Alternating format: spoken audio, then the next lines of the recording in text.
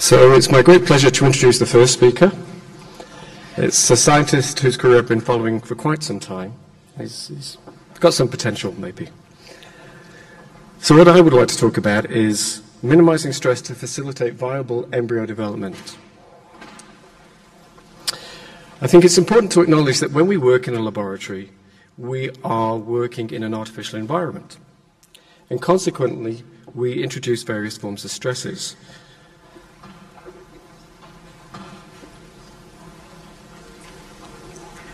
So ultimately what we're going to do is have to make some kind of compromise, and embryo culture and viable embryo culture is the result of a balance between those two.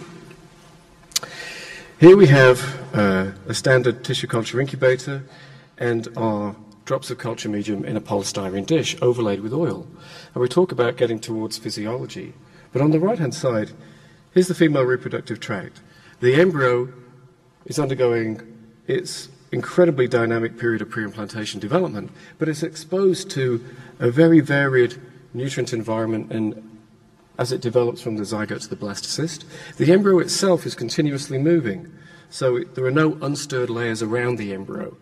The embryo is in direct communication with the mother. And this is a cross-section of a human fallopian tube in which the embryo would reside. And it's quite clear from that and the proximity of the embryo to the mother that whatever factors or metabolites are produced by the embryo can be taken up by the mother and vice versa. So it's a highly dynamic system. So the laboratory in no way equates to what's happening in vivo in those regards. So consequently, as we work in vitro, we create stresses, and sometimes we don't even know we're doing it. If you have a stress in the laboratory, one of the first things you'll notice is that you'll get slower embryo development. But things that you can't actually see that we can measure are altered metabolism, gene expression. We can quantitate those, culminating in reduced viability. So stress is a real issue when we work in vitro.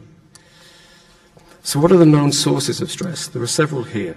Serum supplementation, which I'm pleased to say that I hope to say that no one else is doing these days. Poor medium composition with inappropriate nutrients. The omission of amino acids, the inclusion of amino acids. That's a bit of a paradox, which I'll come back to. Oxygen, the very gas that gives us life, is the one that ultimately kills us, and if we use the wrong concentration, it really damages our embryos. I would even advocate that premature replacement of an embryo in the uterus, putting a cleavage stage embryo back in the uterine environment, is a stress well documented in animal models. The shear force through pipetting, I'll come back to that, temperature shifts, pH shifts, and growing embryos on their own. So these are all possible sources of stress, even contact supplies. Well, this is the list of things I'll just review very briefly over the next few minutes. So inappropriate nutrients. Remember, the oviduct does not equate to the uterus in any shape or form in its physiology, nor the contents of the lumen, specifically when it comes down to nutrients and cytokines and growth factors. These are some data, well dated, where we were able to analyze neat oviduct and uterine fluid from patients naturally cycling, and we're able to develop a picture of what nutrients were present in the oviduct and the uterus. And you can see there were gradients there. So much so that the early embryo is exposed to high levels of pyruvate and lactate, and the later embryo sees more glucose. And it was from these observations 20 years ago that we formulated the medium G1, G2, and the backbone was the levels of nutrients in the oviduct and uterus in the human. So these were designed on human data, human physiology. Now these gradients aren't passive. If you look at embryos grown either in a constant nutrient concentration or a gradient, you'll see some effects. The first study, again, dates back some 20 years, with Denny Sachs and myself, where we were looking at mouse embryos grown at different lactate concentrations. And what we found was that pre-compaction, embryo viability was supported by a higher lactate level, such as what was seen in the oviduct. Conversely, post-compaction, a lower lactate environment favored higher viability. And what we know about lactate is it's key in regulating the redox, together with pyruvate, the redox within a cell. Subsequent studies by Michelle Lane and myself, looking at it again, how lactate and pyruvate regulate the nutrient utilization. And the cleavage stage embryo and blastocysts have completely different requirements and utilization of carboxylic acids, and the redox created by them affects the glucose metabolism. So they're not passive. I need to say that quite strongly. Now, we have documented, and many labs have documented, that amino acids are highly beneficial in an embryo culture environment. But one of the problems is that, again, we're working in vitro, and amino acids are labile, so they spontaneously break down to release ammonium. Furthermore, to add insult to injury, the embryo itself can produce ammonium through the transamination of amino acids. And these series of studies here have documented some adverse effects of ammonium on embryo development, and there are many more than that. This data set from 2001 from the Colorado Center for Reproductive Medicine, we were looking at nutrient uptake of individual human blastocysts, good quality human blastocysts, 4AAs. And one of the things that we noticed was that the human embryo, the blastocyst, produced a lot of ammonium. Therefore, the embryo has the capacity to alter its immediate environment, and that's a really significant point. The embryo itself is constantly changing its environment. These data were on human embryos exposed to an ammonium gradient, and what we observed, this was donated cryopreserved pronucleate oocytes cultured in increasing amounts of ammonium. And at 75 micromole, which is the level you'd see after just a 24-hour exposure of amino acids to 37 degrees, we started to get an impairment of oxidative capacity in the human embryo itself. So, with the advent of heat-stable dipeptides, we've been able to get rid of glutamine, which is the major source of ammonium, but we've not completely alleviated the problem, and at 75 micromole, the human embryo's metabolism is affected. pH drift. pH is a real problem, certainly for the pre-compacted embryo, where the embryo is so much more sensitive to its environment. And this slide shows what happens when you take a bicarbonate buffered medium and you change the CO2 in your incubator. You get this rapid rise in pH, and that happens every time you take a dish out of your incubator. In a very rapid time, in a matter of just a few minutes, you see those increases in pH. And pH is, again, a very profound effector of cell physiology. Now, oxygen. This is something I've had a little think about for the last 20 years or so. What do we know about oxygen? Historically, and for some reason, human embryos have been cultured at 20% oxygen. Tissue culture is always performed, typically always performed at 20% oxygen, and this is probably the reason why when IVF started to expand in the 80s, we moved away from low oxygen to high oxygen. Most tissues only ever see low oxygen, and within the female reproductive tract there are indeed low levels of oxygen. Now, if you go through the literature and look at every study to date on mammalian species, whether it is a sheep, a mouse, a pig, a cow, or a goat, you will see advanced embryo development in reduced oxygen. In fact, in some of the ruminant species, it's very difficult to get embryos to grow at all at high oxygen. And there's some very nice work done on the human, and Marius Menkes did a very elegant study published in Fertility Sterility a few years ago. Here's the thing, all stages are vulnerable to oxygen. This was a time-lapse study we did. The investigator was my graduate student, Petra Whale. And Petra used time-lapse to compare 20% to 5%. And what she found was, by the first cleavage division, there was a delay. And that this delay got bigger and bigger up to the 8-cell stage.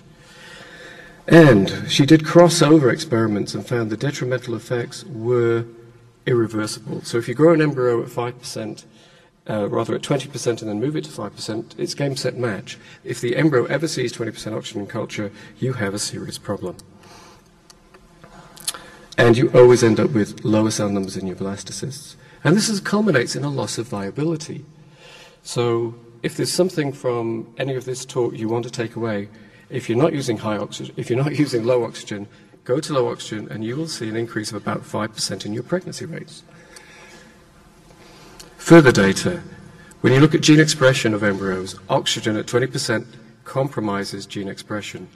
If you move down from the genome to the proteome, you'll see that 20% oxygen has a greater adverse effect than 5% oxygen on the proteome. And then following it through to the ultimate home, the metabolome, oxygen affects the turnover of both amino acids and carbohydrates in a mouse model.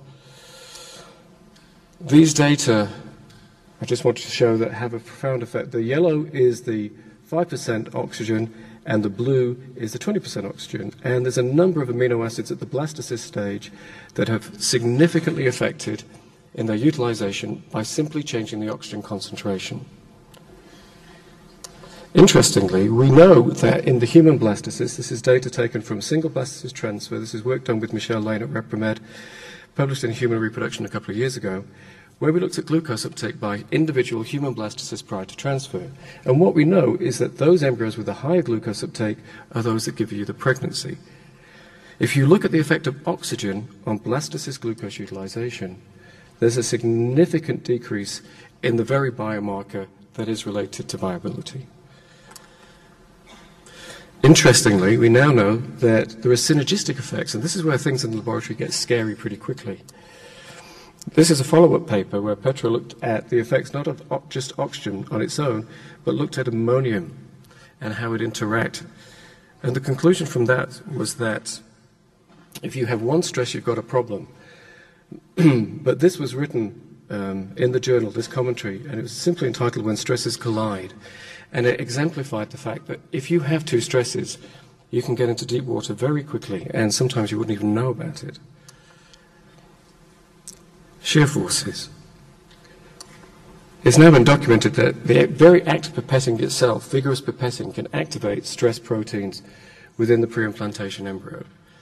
So unless one is very gentle with their pipetting, one can inadvertently activate a stress response. Then what about single versus group culture?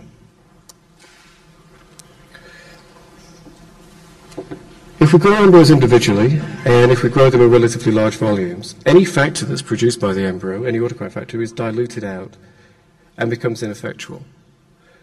Whereas if we grow embryos in smaller volumes, and if you grow them in groups, you have the capacity not only to stimulate this autocrine loop, but get a paracrine effect. And there's many studies in the literature on different animal models, whether it's the mouse, the cow, and the sheep. I could have presented lots of different data that show that growing embryo in groups is associated with improved embryo development and improved viability. But with the move to time-lapse, how would one do that? Well, this is the Prima Vision well technology here, where you're able to grow embryos individually but still get the beneficial effect of the paracrine, autocrine effects, because the embryos are grown literally together and yet separated out.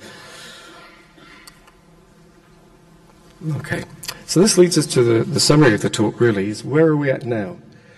So we had sequential media. These media were first published in the literature in 1994, so they celebrate their 20th anniversary this year, which I think is something. And now there's a massive demand for time-lapse as a tool for embryo selection. So we've developed a time-lapse medium, we've called it GTL. So where are we with regards to the physiology and the stress balance within these two systems? Well, in a sequential system, you can change the nutrient pool to mirror that in vivo. So it's based on physiology. You get to remove all of the ammonium. So you know full well there is no problem with that, because at changeover you start again at base levels. This approach is physiological.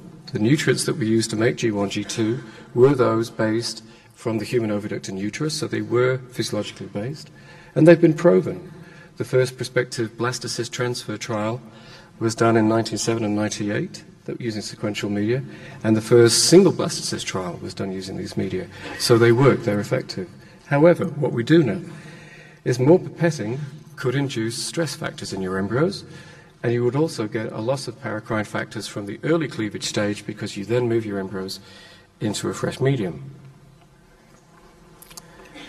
In contrast, in the time-lapse system, you're no longer taking the embryo out to do your cleavage assessment, the scoring of your embryos. So you have the capacity to leave the embryos uninterrupted.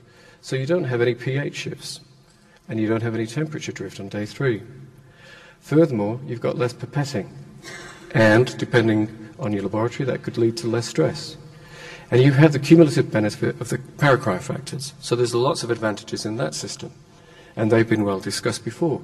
However, there's no accounting for the nutrient gradients that we've talked about, or the toxic metabolite buildup in terms of ammonium. So there's the compromise. So concluding thoughts.